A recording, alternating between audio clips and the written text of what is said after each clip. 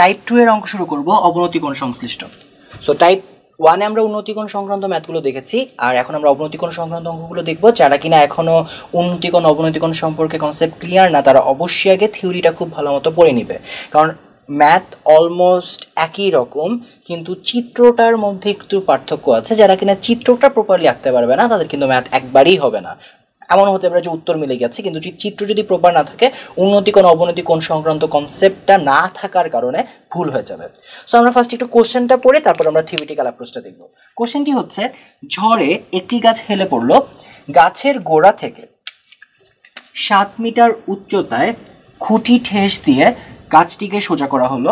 মাটিতে খুঁটিটির স্পর্শবিন্দুর অবনতি কোণ 30 ডিগ্রি হলে খুঁটিটির দৈর্ঘ্য নির্ণয় করো।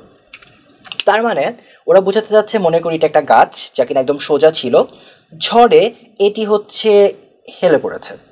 দেন আমি পরবর্তীতে একটি খুঁটি নিয়ে, আমার বাঁ হাতে কলমটিকে আমি খুঁটি মনে করলাম, এই খুঁটি নিয়ে যদি কিনা আমি এই জায়গায় স্পর্শ করি গাছটি, যা কিনা বলা হচ্ছে যে যে জায়গায় আমি স্পর্শ করলাম সেটি হচ্ছে গাছের গোড়া থেকে 7 মিটার উচ্চতায়, দেন আমি এটাকে ঠ্যাস দিয়ে গাছটাকে সোজা বানিয়ে দিলাম।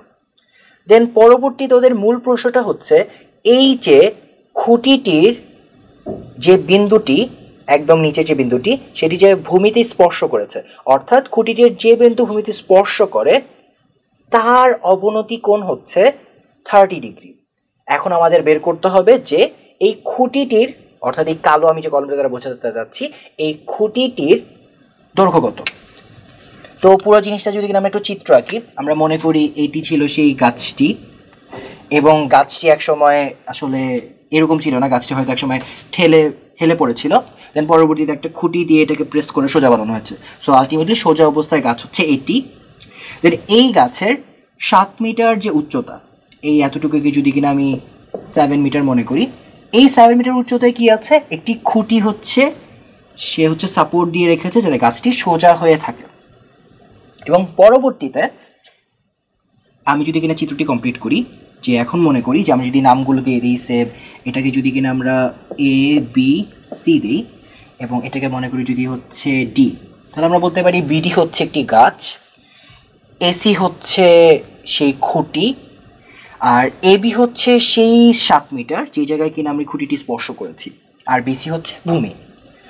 এখন সবচেয়ে গুরুত্বপূর্ণ যে ব্যাপারটি, যে কোনটা আসলে কোন জায়গায় হবে, যে আমরা যে অবনতি কোণের কথা বলছি, আমরা একদম শুরুতে কি শিখেছি, আমরা শিখেছি হচ্ছে যে একটি ভূরেখা থাকবে, তার নিচের যে বিন্দু, সেই বিন্দুর সাথে যদি আমি যোগ করে দেই ভূরেখার কোন একটি বিন্দুকে, তাহলে আমি যে কোণটি পাই। অর্থাৎ যদি কিনা এরকম একটা ভূরেখা থাকে, নিচের কোন একটা বিন্দু, এর সাথে ভূরেখার কোন একটা বিন্দু যদি আমি যোগ করে দেই, এই যে কোণটা হবে তাকে আমরা বলবো হচ্ছে অবনতি কোণ। এবং আরেকটা গুরুত্বপূর্ণ ব্যাপার, অবনতি কোণ কার হয়, এই যে নিচে যে বিন্দুটি রয়েছে তার হয়, অথবা উন্নতি কোণ কার হয়, আমরা যখন উন্নতি কোণ করেছিলাম আমরা বলেছিলাম যে ভূতলের উপরের বিন্দু, এই উপরের বিন্দু যদি আমি যোগ করে দিই তাহলে এই যে কোণটা, এটা উন্নতি কোণ, এবং কোণটা কার হবে, এই উপরের বিন্দুটির হবে। কার সাপেক্ষে হবে, এই যে ভূরেখার যে স্পর্শ বিন্দুটি এটির সাপেক্ষে। তো এখন আমরা খেয়াল করি যে আসলে ওরা কি বলছে, ওরা বলছে যে অবনতি কোণটি কার, অবনতি কোণটা হচ্ছে খুঁটি আর মাটি যেই জায়গায় স্পর্শ করেছে, সো ও হচ্ছে অবনতি কোণ। ও যদি অবনতি কোণ হয় তাহলে ভূমি কিন্তু এটা না, ভূমি কোথায় হবে, ভূমি তার থেকে উপরে হবে। তাহলে আমরা মনে করিনি এই বরাবর যে রেখাটি রয়েছে সেটি হচ্ছে এই অঙ্কের জন্য ভূরেখা, কারণ হচ্ছে এই যে স্পর্শবিন্দু, আসলে এই যে লাইনগুলো রয়েছে সে অসংখ্য হচ্ছে অদৃশ্য রেখা কিন্তু বিরাজমান রয়েছে। সো এখানে যদি কিনা আমি একটা ভূরেখা ইমাজিন করে নিই, কেন আমার এই বরাবরই ভূরেখা ইমাজিন করতে হবে, কারণ হচ্ছে এই যে বিন্দুর সাপেক্ষে হয়, অর্থাৎ এই যে এই বিন্দুর সাপেক্ষে যে হচ্ছে ভূরেখার বিন্দু, অবশ্যই যে সাপেক্ষ বিন্দু সেটা অবশ্যই ভূরেখায় অবস্থান করবে। ঠিক আছে, তাহলে সেক্ষেত্রে আমরা যদি খেয়াল করি তাহলে অবশ্যই এই বরাবরই কিছু একটা হবে, এবং অবশ্যই আমাদের খেয়াল রাখতে হবে যে রেখাগুলো অবশ্যই সমান্তরাল অবস্থা থাকবে। আমরা যদি সংজ্ঞাটি একবার মনে করি, দেখবো যে সেখানে সমান্তরাল কথাটি ছিল। তাহলে আমরা মনে করতে পারি এটা সমান্তরাল, এই হচ্ছে আমার ভূরেখা, এটা হচ্ছে ভূরেখার সাপেক্ষ বিন্দু, আর এই যে সি বিন্দু, এই সি বিন্দুর সাপেক্ষ হচ্ছে আমি কোনটি পাবো। তাহলে কোনটা? কোন হচ্ছে এই ভূরেখার যে মধ্যবর্তী কোণ, এইটিই হবে হচ্ছে এই ক্ষেত্রে 30 ডিগ্রি। সো আমরা যদি আরেকবার একটু রিওয়াইন্ড করি পুরো ব্যাপারটি, আমরা বলতে চাচ্ছি যে অবনতি কোণ হয় বিন্দুর সাপেক্ষে এবং বিন্দুটি হচ্ছে ভূতলের নিচে থাকবে। সো ওরা যেহেতু বলতে চাচ্ছে এই স্পর্শ বিন্দুটি হচ্ছে, অর্থাৎ সি বিন্দুটি হচ্ছে এই ক্ষেত্রে কোণ, তাহলে অবশ্যই ভূরেখা কোথায় হবে? ভূরেখা হবে বিন্দুর উপরে। আমরা দেখেছি যে এটা বিন্দুর উপরে হয়। সো এই বিন্দুর উপরে, তাহলে আমার মনে করে নিতে হবে যে এই বরাবর কোনো একটা ভূরেখা আছে, কারণ স্পর্শ বিন্দু বা সাপেক্ষ বিন্দুটা এই জায়গায় রয়েছে, এতে। তাহলে আমি এখানে এটি কমপ্লিট করি এবং আমি বাকি কাজটুকু এখানে আঁকলাম। এই রেখাটি এ আর সি যোগ করে দিলাম, মধ্যবর্তী কোণ আঁকলাম, এই মধ্যবর্তী কোণটি হচ্ছে 30 ডিগ্রি। সো এই হচ্ছে মূল চিত্রের যে অংশটি। কিন্তু একটা মজার ব্যাপার হচ্ছে যে কেউ যদি কিনা চিত্রটা ভুল জায়গাতে আঁকো, তার উত্তর হয়তো ঠিক হবে কিন্তু অঙ্কটি হবে না, কারণ সে অবনতি কোণের কনসেপ্টটাই বুঝতে পারছে না। এখন তোমাদের হয়তো প্রশ্ন জাগবে যে যদি কিনা চিত্র ভুল হয় উত্তর কিভাবে ঠিক হতে পারে। একটু লক্ষ্য করো যে আমরা ফার্স্টেই বলে নিয়েছিলাম যে এই রেখা আর এই রেখা হচ্ছে সমান্তরাল। এখন আমরা সবাই কিন্তু একান্তর কোণের কনসেপ্ট জানি। আমরা সবাই জানি যদি কিনা দুটি সমান্তরাল রেখা থাকে এবং সেই দুটি সমান্তরাল রেখাকে যদি কিনা একটি রেখা ছেদ করে, তাদের যে একান্তর কোণগুলো উৎপন্ন হয়, অর্থাৎ এই কোণ এবং এই কোণ, তারা অবশ্যই কী হবে? পরস্পর সমান হবে। বা আমি যদি কিনা ছেদকটি এইভাবে না দিই, আমি যদি ছেদকটি চিত্রের সাথে সামঞ্জস্য রেখে এইভাবে আঁকি যে কালো ছেদকটি, সেক্ষেত্রে এই যে কোণ এবং এই যে কোণ তারা পরস্পর সমান হবে। এবং আমরা বোঝার সুবিধাতে যে কাজটি করি, আমরা বলে জেডের মতো একটা জিনিস মনে করে নিই এবং এই জেডের যে দুটা কোণ তারা পরস্পর সমান হবে। বা উল্টা করেও জেড আঁকতে পারি, কারণ ছেদক যে সবসময় এই বরাবর হবে তার তো কোনো নিশ্চয়তা নেই, ছেদক এই বরাবরও হতে পারে। সো আমি যদি কিনা জেডটি উল্টা করে আঁকি, এই যে অন্তর্ভুক্ত দুইটা কোণ তারাই হবে হচ্ছে পরস্পর সমান। সো যেহেতু তারা পরস্পর সমান, তাহলে হচ্ছে আমরা বলতেই পারি যে এই ক্ষেত্রে এই কোণ যদি 30 ডিগ্রি হয়, এই কোণটিও 30 ডিগ্রি হবে। সো এখন কি আমরা বুঝতে পারছি? আমরা কিন্তু নর্মালি যদি উন্নতি কোণও বলতো, আমরা কিন্তু এই জায়গাতেই 30 ডিগ্রি লিখতাম, আর এই জায়গায় 30 ডিগ্রি যদি লিখি আমরা কিন্তু ম্যাথটা ইজিলি করে ফেলতে পারবো। কিন্তু তোমরা যদি এই উপরের অংশটুকু, অর্থাৎ এই যে আমি ডট ডট দিলাম, এই যে 30 ডিগ্রি রাখলাম, অথবা বইয়ে দেখবে যেখানে ডট ডট না দিয়ে হয়তো সরলরেখা দিয়েছে, সেটা করলেও কোনো সমস্যা নেই।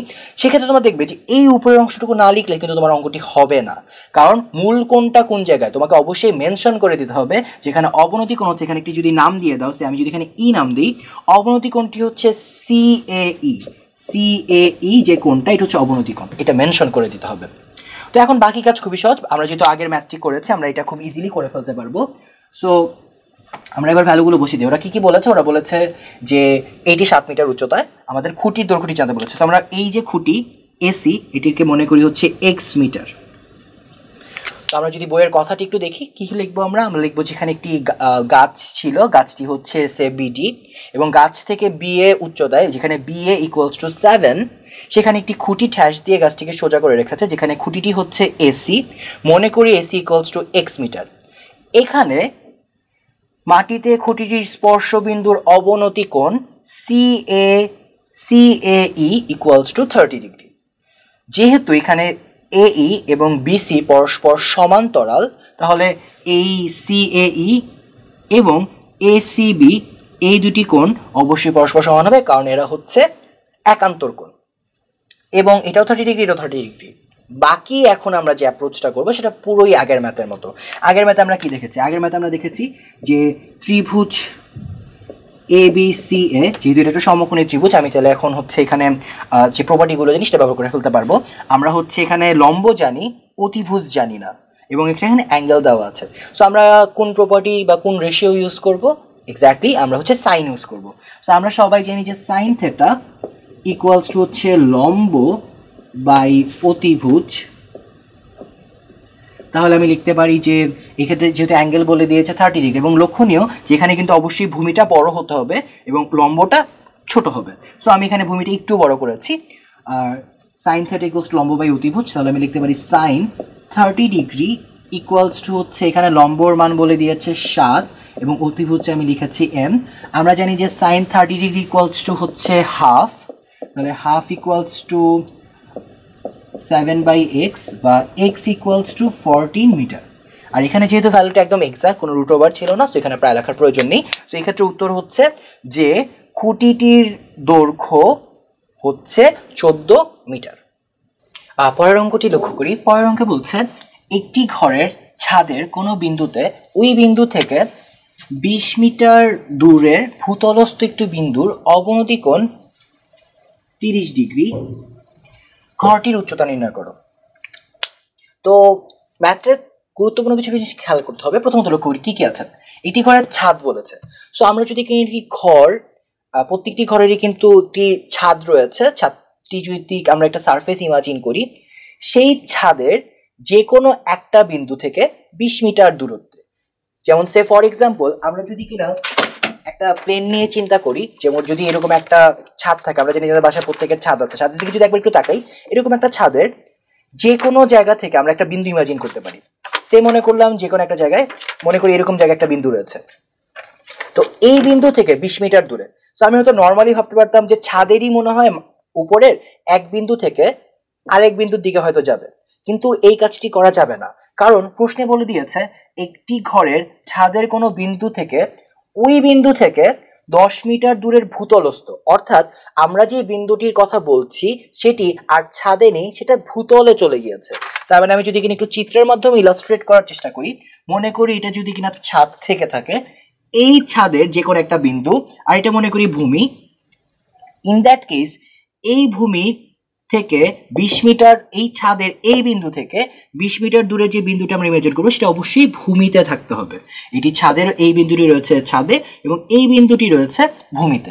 সো এই কনসেপ্টটুকু আমরা যদি বুঝি, প্রথম আমাদের বোঝা শেষ। দ্বিতীয় যে কনসেপ্টটা বুঝতে হবে যে আমরা ভূতলস্থ বিন্দুর সাপেক্ষে আজকে আলোচনা করব।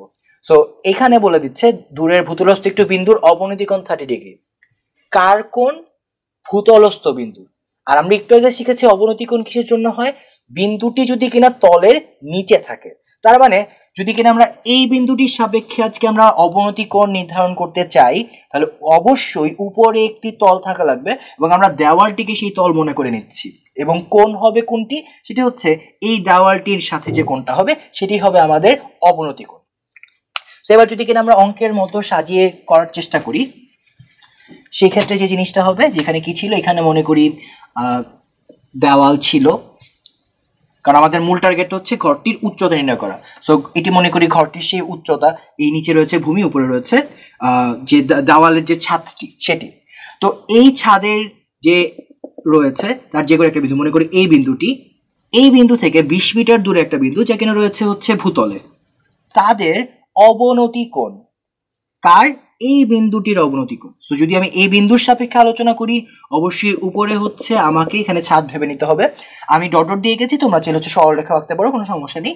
এবং সেক্ষেত্রে এই কোণটি হবে হচ্ছে 30 ডিগ্রি, এবং আমাদের মেইন অবজেক্টিভ এই মানটি বের করা যে দেওয়ালটির উচ্চতা কত, এবং যেখানে বলে দেওয়া হয়েছে যে এই বিন্দু থেকে এই বিন্দুর দূরত্বটি হচ্ছে 20 মিটার। সো এখন যদি আমরা অঙ্কটি করার চেষ্টা করি, আমরা ঠিক আগের অঙ্কটার মতোই অ্যাপ্রোচ করব। আগের অঙ্কে আমরা কি করেছিলাম, যেহেতু কিনা এই দুইটা রেখাকে আমরা বলছি সমান্তরাল, এই রেখা এবং এই রেখা হচ্ছে পরস্পর সমান্তরাল, ইন দ্যাট কেস এই কোণ আর এই কোণ পরস্পর একান্তর কোণ এবং তারা সমান, তাহলে এইটা হবে হচ্ছে 30 ডিগ্রি। আমার অলরেডি অতিভুজ দেওয়া আছে 20 মিটার, উচ্চতা আমি জানি না, মনে করি দেওয়ালের উচ্চতা হচ্ছে h, আমাকে h বের করতে হবে। তো আমরা আবার সেই ত্রিকোণমিতিতে ব্যাক করি।